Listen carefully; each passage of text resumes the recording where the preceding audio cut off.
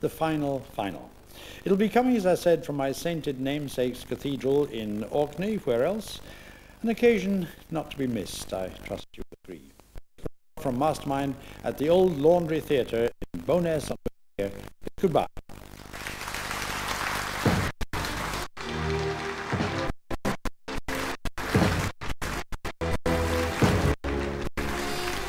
And that final is on Monday evening on BBC One at 6:30. Coming up next tonight, inventions of the past and for the future in the TW Time Machine.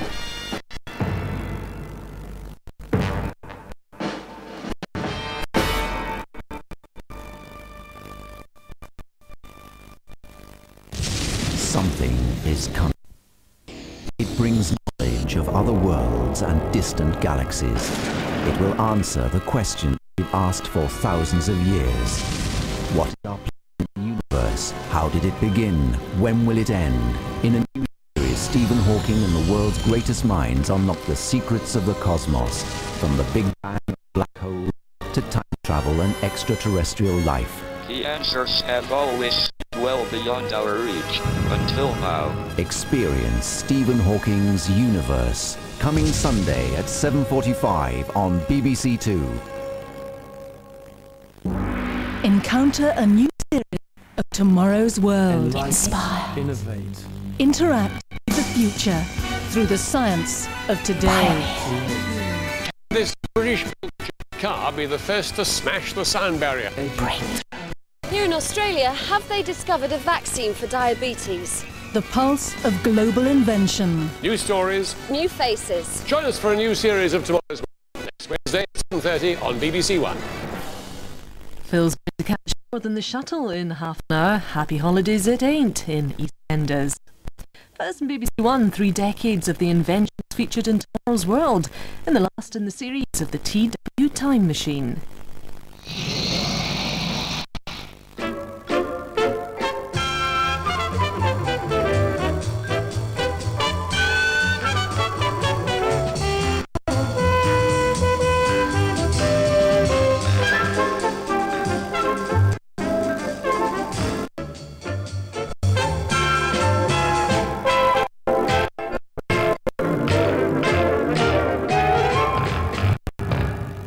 Hello and welcome to the TW Time Machine, the show that's packed full of classic clips and memorable moments from the Tomorrow's World archives. And were we right or were we wrong? We'll be bringing you up to date on some of our early stories, proving yet again that the future doesn't always turn out quite as you expect.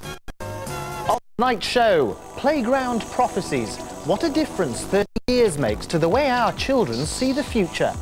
Also, in Raymond's rock and roll years, Edwina Curry is accused of being a bad egg, whilst on Tomorrow's World, there's something lurking in Bob's woodshed. But what's the year? And meet a robot with a mind of its own. It's Hissing Sid, the star of Tomorrow's World's most infamous live demonstration. First, we've had a letter from a security company in Buckinghamshire who thought we'd be keen to know what's happened to their vandal-proof door since we first featured it in the 1970s. I have to admit, this didn't sound too promising until we discovered that this is the door which has forgotten which side it's on. A cunningly disguised Peter McCann begins the story.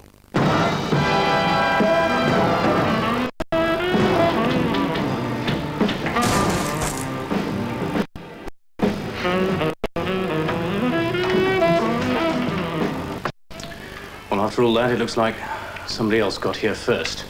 But my efforts to break in show how difficult things have become for the would-be thief. Modern locks are so well designed that they practically resist every kind of tampering, except, of course, brute force. And that's hardly the fault of the lock itself, because it remains intact. When you hit the door, all the force is concentrated through the bolt and into the door post. This lock adopts a quite different approach. But when you turn the key, instead of it operating a small bolt, it controls a 3-foot bar. And any force that's applied to it will be distributed right along its whole length.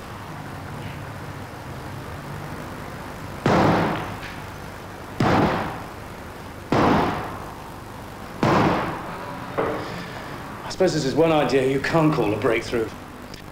Well, since then, the vandal-proof door has continued to keep villain at bay. But as you'll see, it's turned out to be a double agent. Plainclothes police acting on a drugs tip-off arrive at a South London flat. They're looking for a way in. Watch what happens as eventually they decide to break down the door.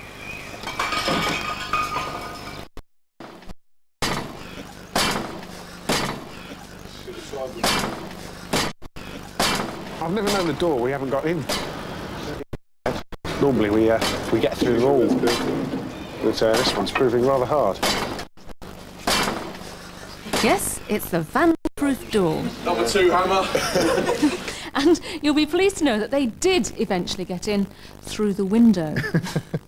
Now, open-plan offices, windows that you can't open, and automatic climate control. They're all part and parcel of the high-tech 90s workplace. But in fact, Tomorrow's World heralded just such an office 25 years ago, with a building that was also a roundabout. I went along to find out what became of that pioneering office block. Confronted by the rising cost of land, the Greater London Council decided to build its new office extensions on its own roundabout just across the river from Westminster. While it's only just a model today, in 1974 this will be London's first combined office block and traffic island. They called it the Island Block. It was one of the new generation of open-plan offices with sealed windows and a scientifically controlled climate. Its many features included state-of-the-art lighting, heating and ventilation systems, and the very latest in office furniture. 2 years in the making, at a cost of £4 million, the office block was finally open for business. 25 years later, and there behind me is the office building future. Let's take a closer look.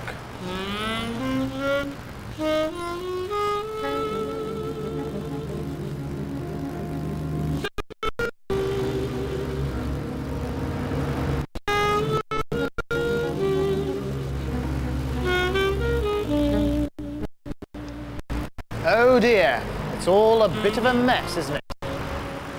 The doors to this building were shut for the last time in 1990, and since then it's just sat here, barred and padlocked, like some long-forgotten set from a science fiction movie. So, of all our high hopes, what on earth happened? The idea of the Island Block was to accommodate a lot of people in a pleasant working environment.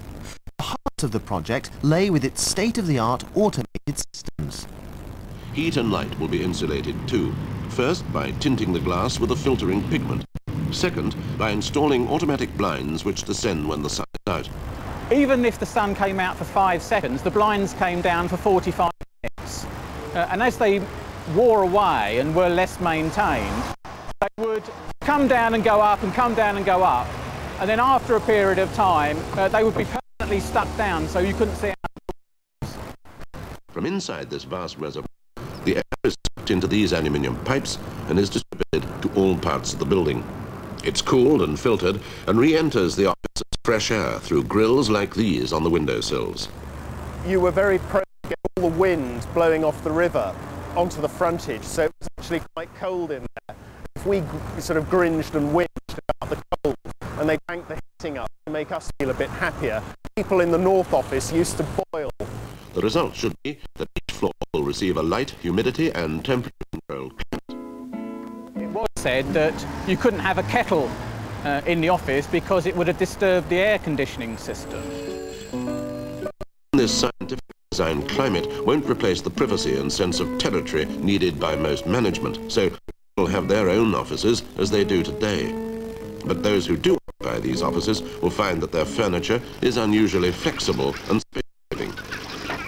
It did mean sometimes that people became very territorial in the morning and find that your screen had been pushed back 2 or 3 feet and your desk might not have been in the same place as the night before. And so when those people left, you would go back and push your screen 2 feet. So there was a constantly moving screen around each section. So what was it that killed off the Island Block? Was it the dodgy air conditioning? The sunlight that preferred to come out in the rain? Well, no, actually, it had nothing to do with technical problems. would still be open today if it wasn't for the fact that in 1986 the Greater London Council was abolished, and when it went, the island block went too. I did actually return 2 weeks afterwards and found lots of papers all over the floor, cabinets tipped up, and it was a very sad sight actually. For all its fault, it's where you worked and it's where your colleagues were. It's very sad to see it. As for the island block's future, there are those who say the building should be pulled down, making way for a grand public square. The current owners, on the other hand, want to convert the building into luxury private apartments. Whatever happens, the future of the island block will be decided soon. But until then, this ghostly relic will simply have to stand as a monument to a more optimistic age, silently and patiently awaiting its fate. Now, the moment has arrived. It's another edition of Raymond's Rock and Roll Years. Need I say more?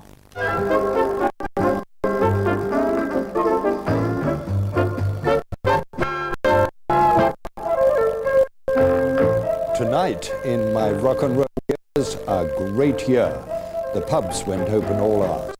A neighbourly Australian warbled her way into our hearts, and on tomorrow's world, Maggie got dressed up while Howard dressed down. Year 1988.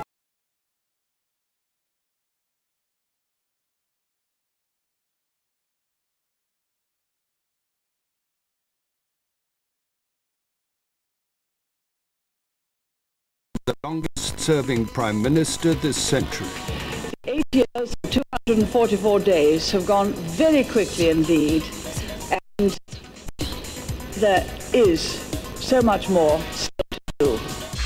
On Tomorrow's World, Judith Hann was exercising her power. This machine doesn't only have the unique ability to measure the huge forces generated in the scrum, but being hydraulic, it can also fight back. And I'm in control of it with this lever. So are you ready? Ready? No! The rugby enthusiast who invented it says it's perfect for beefing up the beef. Right on to Howard. Just what you like, Judith. 8 men under your thumb. Meanwhile, in Moscow, Reagan and Gorbachev teamed up. No one would have foreseen that the old hostility would have turned into what's now almost a partnership, even if a very wary one.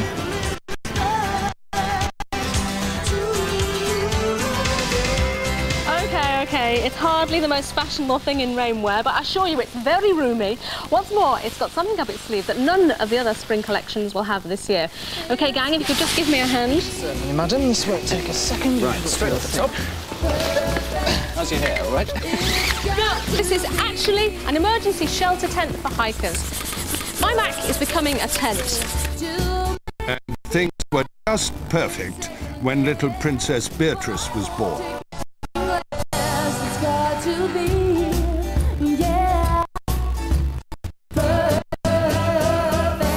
Has it been raining pink frogs in Gloucestershire or not? The Gloucestershire Trust for Nature Conservation believes they're African frogs, dyed pink by the sand and carried over here by freak high winds. There was also some unusual wildlife when Howard tested a pool alarm. A crocodile? One of these floating in the water will detect any sudden splash and sound the alarm. You can even adjust its sensitivity to avoid false alarms.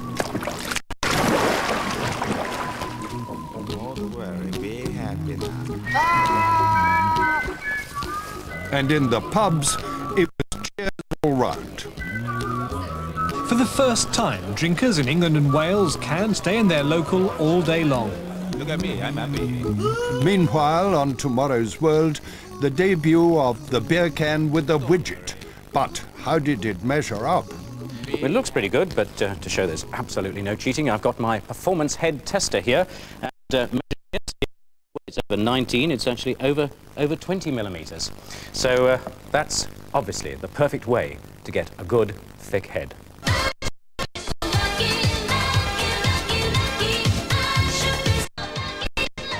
But not everyone was as lucky as Kylie, especially Edwina Curry, who had to resign her post over this.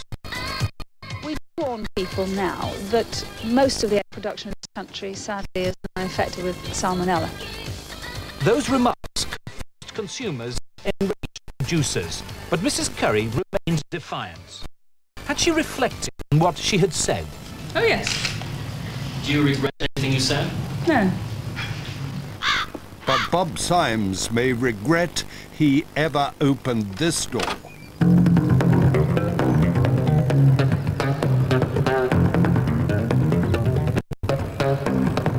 Wolfgang, what on earth are you doing in my shed? Well, I've come down to show my invention, Bob. It's a bass which combines two different sorts of guitars in one instrument. Most of the time, it's an ordinary bass with frets. But by turning this key, I can lower the frets out of the way, and off you go.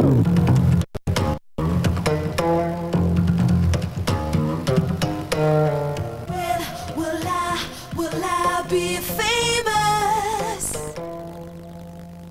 Still to come, planes, trains and automobiles coming a cropper in The Curse of Tomorrow's World. But first, over the years, Tomorrow's World has inspired many people to try their hand at things they'd never otherwise have thought of. John Clayton is one such person. Here's the story of a man with a passion for the unusual. My name is John Clayton. I'm a computer engineer by trade, but also a bit of a dabbler when it comes to gadgets. If I see something that takes my fancy, and I can't buy it in the shops, then I'll have a go at making it. The saxophone light was out of an idea of using a redundant saxophone, which I no longer played, and I just thought I'd make it into an interesting lamp. And what you see here is the machine made with the intention of winning the Spot the Ball competition. The idea for the globe came from the globe they used to have on BBC, and it's a conversation piece for visitors. This is BBC One. I've always been keen to watch Tomorrow's World, and in fact 1979 I hired one of the very early video recorders because I was arriving home from work too late to see it. Then the following year I was watching a program where Judith Hand was demonstrating a hanging tray on which she had, I believe, champagne glasses, and she was able to swing this around without spilling any of the liquid. When you've had a few drinks, handling a few drinks can end up in disaster. So, a designer has tried to help with this. It's his answer. A swinging tray for swinging parties. Now, I've investigated it, and there's certainly no new scientific advance involved, just putting centrifugal force into use. And the ultimate test, which I hope will work, must be to send this champagne full circle. Here goes. I don't believe it, and nor will the waiters on British Rail. I liked that idea and looked to see whether it was available commercially, and when it wasn't, I thought I'd try and make one. So let's see whether we can't repeat that performance.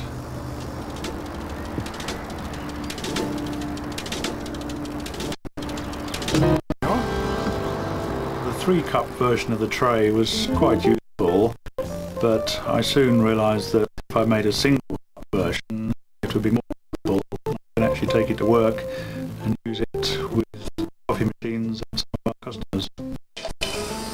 The normal problem with getting cups from vending machines is they're extremely hot, so I thought I could make a single cup version which I can carry around with me in my tool case. That would solve a perceived problem. I actually ended up using a tin lid, and that was a size such that one could literally carry it in one's pocket, take it out at the right moment and use it at work. In reducing the size of the tray, the strings have to be longer, but this still works very well. People at work were intrigued by John's new tray, especially his colleague Dan. John produced this gadget that he had, and he proceeded to put his cup on the tray. I looked at it and thought, well, that's rather funny, but John then started to swing the tray, and lo and behold, the coffee didn't spill, it stayed flat in the cup. And that's my first introduction to the John and his famous cup. And I was tempted to ask him to make me one, actually. But by the time we got downstairs, the thought went out of my mind, and that was the end of that.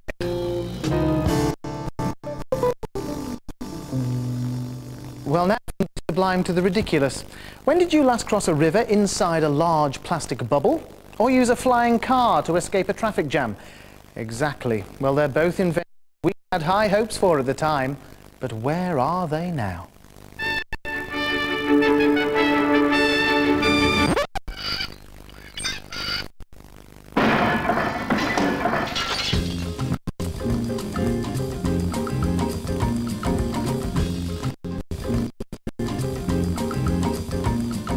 For those of us today who want to escape, it's just as effective.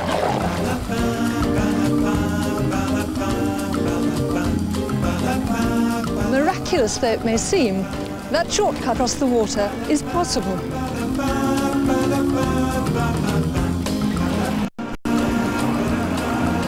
This sports car without wheels is the prototype for a production model due to be marketed soon by a California car firm. The dream of being able to flick a switch on your car and fly off out of the chaos on the roads need no longer be a dream. This is a prototype. It's the very latest minimal electric vehicle. Cars have been a powerful status symbol, but it's tended to become one of the most powerful fetishes in Western society. One of the dictionary definitions of a fetish is, I think, an inanimate object worshipped irrationally, particularly by savages. Space shuttlecock. And that's a pretty apt description of the role of the car in Western society. You're not going to believe what I've got in here. It is, of course, a luxury car. This mountain bike has been transformed into a two-seater by simply bolting on a conversion kit. This aircraft is a flying bicycle pedalled into the air by the muscle power of a single cyclist. The first known hydraulic bicycle. The success of the flapping wing may lead to a machine-powered aerial car. But it's useless. This is the very latest way they're getting to work or out of a restaurant in the United States. Designer Philip Ludvigsen came from Denmark to demonstrate his new skate Sporus. Hello, Philip. Hello. And they're thinking of putting stabiliser on a pair for use for older people. Perhaps they'll even become the roller skater's equivalent to the mountain bike. Electric roller skates.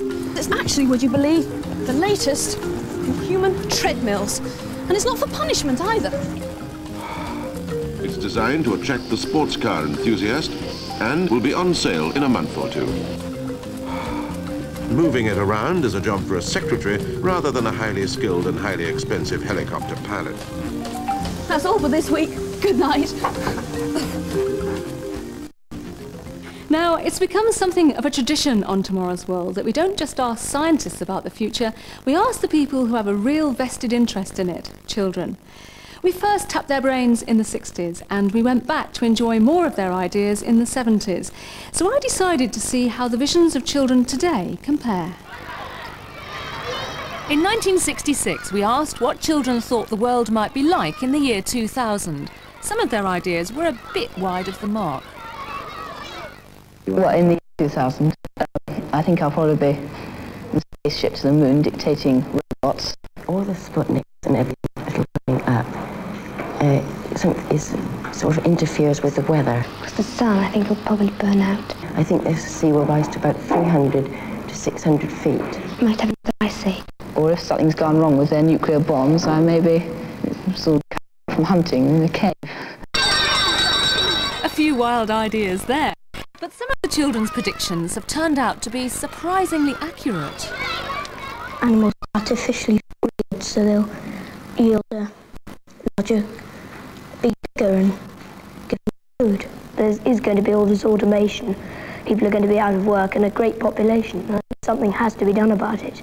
And in the year 2000, there just won't be enough jobs to go around. If I wasn't a biologist, that's what I'd like to do something about the population problem. Try and sort of temper it somehow.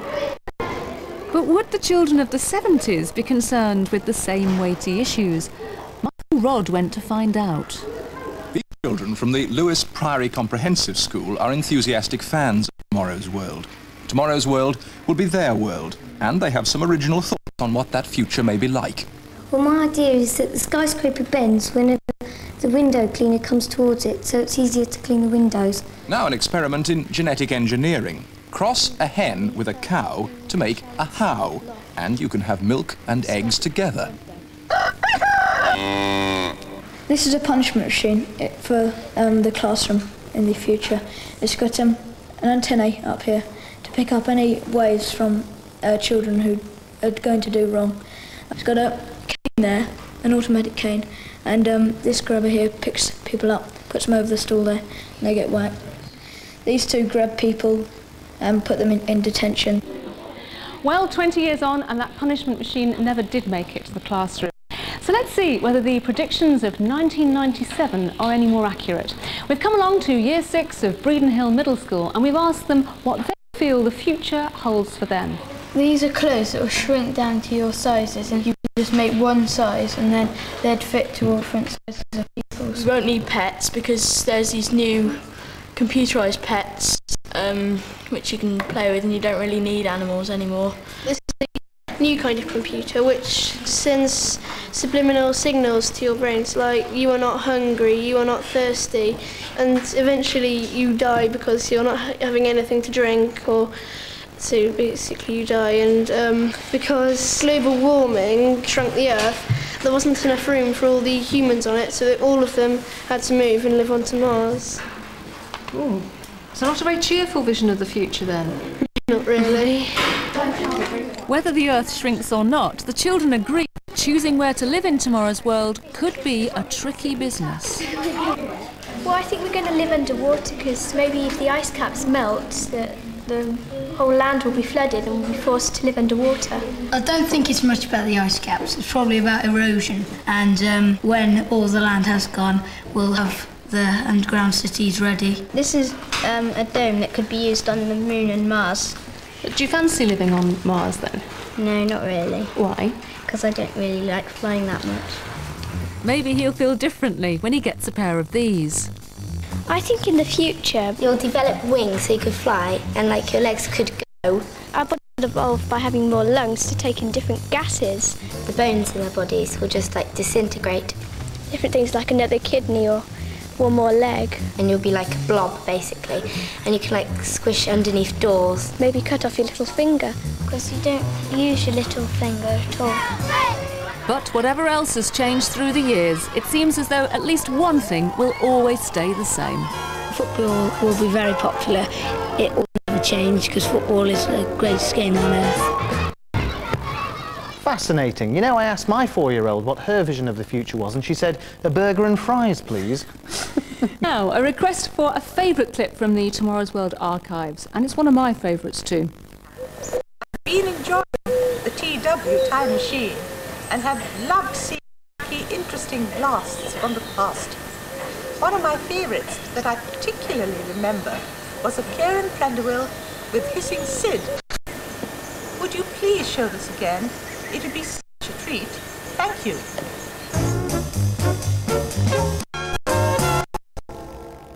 The flamboyant Prenderwill, Kieran takes the cue ball out of the pocket and places it for his opponent, the world champion of the year 2000. Prenderwill is waiting for the action of his opponent. Any moment now, it will happen. Well, we appear to...